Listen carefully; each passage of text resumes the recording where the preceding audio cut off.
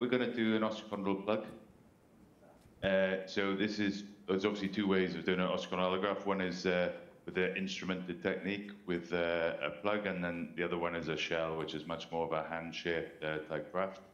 But this is the easier method. So this is the sort of set that you need, and we'll go through the bits and bobs, but it's all very instrumented, and it's relatively straightforward. So this is a hemicondyle. This is what you would normally get. It's usually in a bit better shape than this. But yeah, you will have sent the scans off. You will have tried to obtain a match to the donor in terms of the radius of curvature, and so that you can get a nice fit. Now, it depends on the defect. The smaller the defect, the less important that is. And probably the cut-off somewhere between 20, 22 mil, something like that, where it doesn't really matter so much where you take the defect from, or the donor plug from, or what size the condyle is. But essentially what you're trying to do is replace the exact plug relative to the defect on the knee from the same location from the donor. So this is our defect here that we've created. You use one of these cylinders. I've already measured, it's 20 mil. And what you don't want to do is put this flat on the condyle perpendicular to the defect, making sure that it's completely covered. And then once you're happy with the position, then you hold the knee there. A bit wobbly.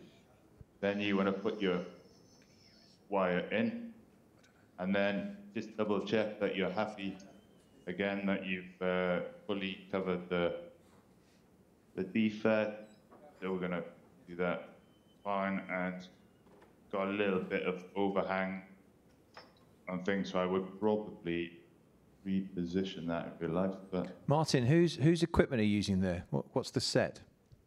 This is the Allosource or JRF kit.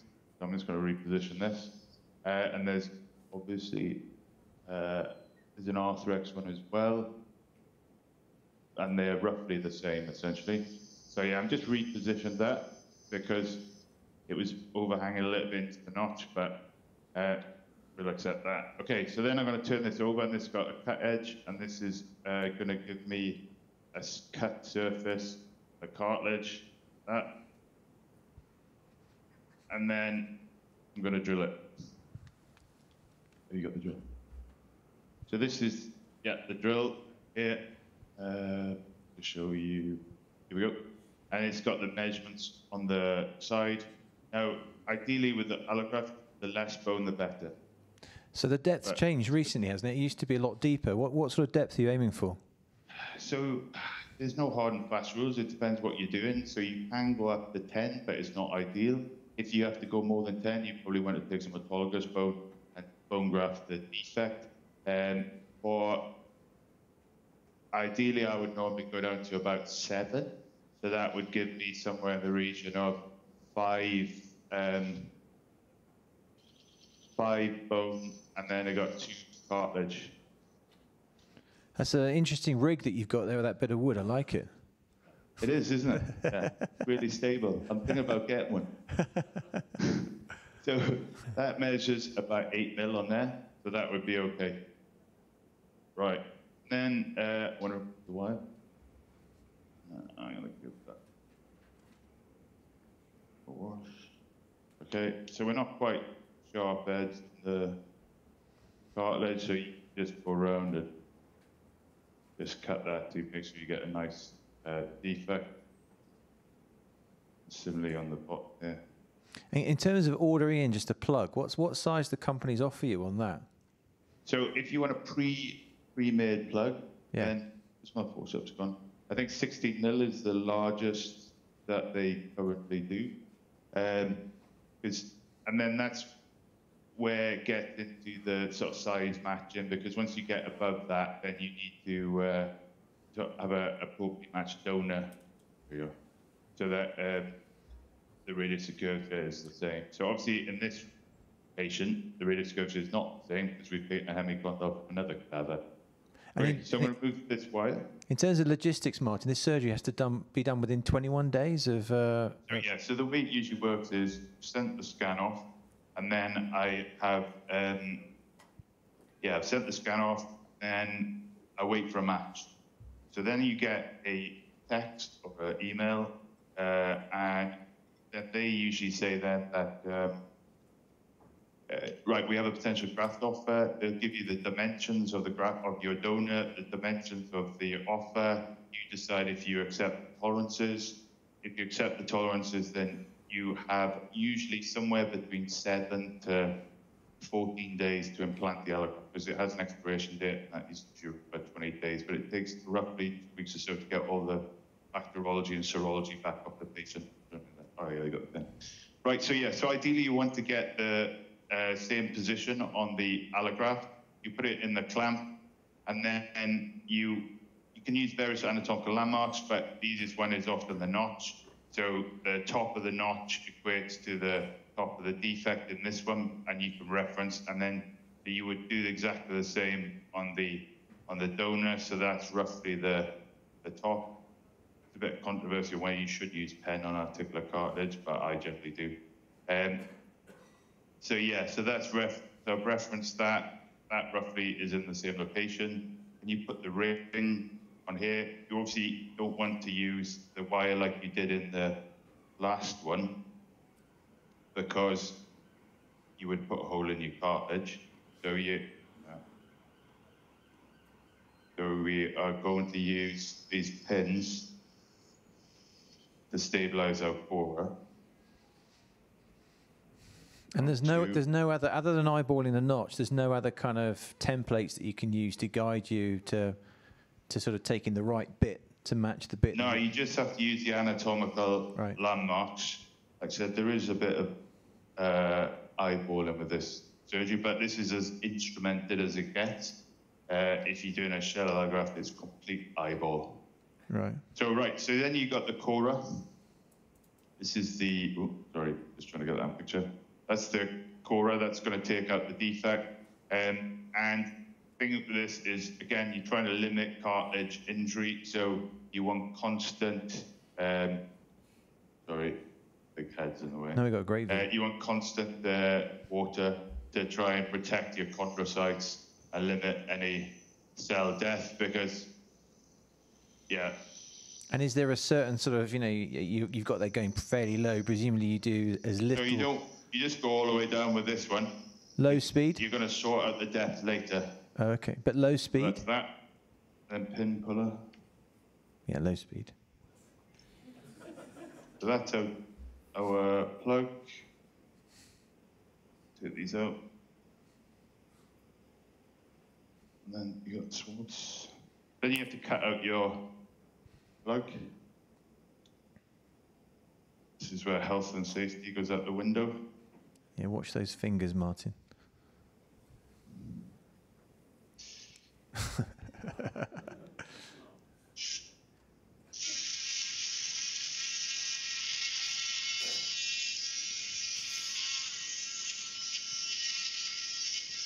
Okay. We've got the osteotome. Oh, there we go. Come on. Right. So there's the plug. Now, what we should have done, which I didn't do, is we should have marked. So that's where it's come from there. But what we should have done is we should have marked which is north, south, east, and west on it. And then, because then we want to put the same location. There we go. We want to put the same location in the thing. So that's where it fits in there. So I'm just going to put north. Or you just want to north. You need to orientate it basically. So you need to know which side is up. Do you soak it in vancomycin, like Henry was saying with the with the fresh allografts? And then we want. I try and avoid the vancomycin, to be honest, with the allograft, just because there's already antibiotics in the media comes in, so I don't think you need any more. Okay. Then you have to measure the depth of your defect. So this is my ruler. You want to do that at all 4 corners. So that is 8. And then that is 7. And then that is, 8. And then that's the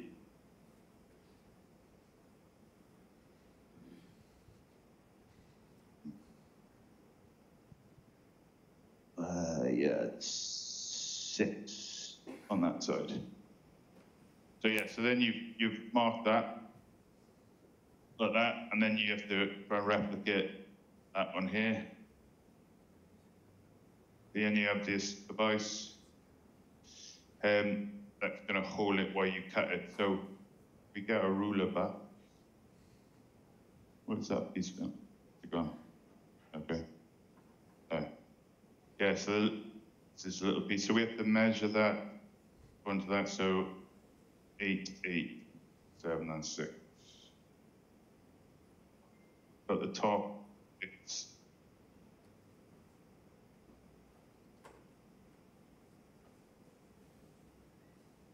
eight, so there, and 7.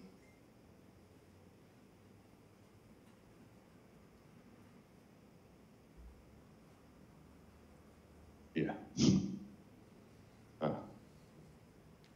And then at the bottom, it's 8 again. And then at 9 o'clock is 6. So there. And then you just want to join up those dots.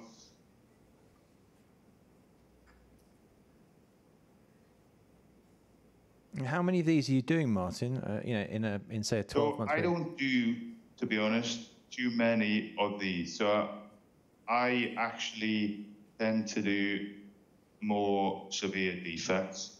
So this would be a very small one. So most of mine are actually shell allografts. So I'm actually pre-shaping these by hand. And it's usually in people with massive, either traumatic or osteochondritis. So there's like virtually the whole condyle is missing, basically. So just because I started doing these maybe 5, 6 years ago, when we first did it, we had to apply for funding through individual funding requests. And as a consequence, my hospital has made me continue to do that.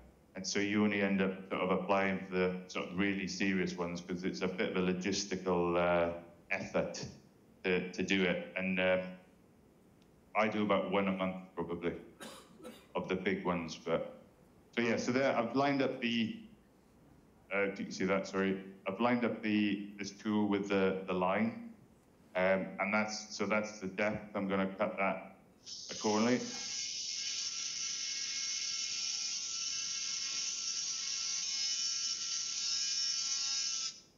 So that's flat, and then that should be your graft, basically. And then it's often good just to take the sharp edges off, so it'll go in. Ideally, you don't really want to have to get this out again. Once it's in, you want it to stay in. If it does feel a little bit, you know, not fixed as well as you would like, how would you supplement the press fit? Yeah, if it doesn't feel as good as I want, then you can then put like I put a little smart nail in or something like that, little PLA dart to stabilize it, and you can put 2 or 3 in there if you want. Now, so that seems to, yeah, so that's gonna fit, I think. I'm putting that line at 12 o'clock, and then they give you this tamp, but you really don't really want to tamp it because again, you're going to cause chondrocyte death. So ideally, you just want thumb pressure. We don't want to push this off the the block. Yeah. Looks like you're doing it. It's a little bit raised on the top. It's finer on the side, but I'm just gonna. So now I'm gonna little tap it, because I'd rather not do this, but it's better to do that now than leave it sort of proud.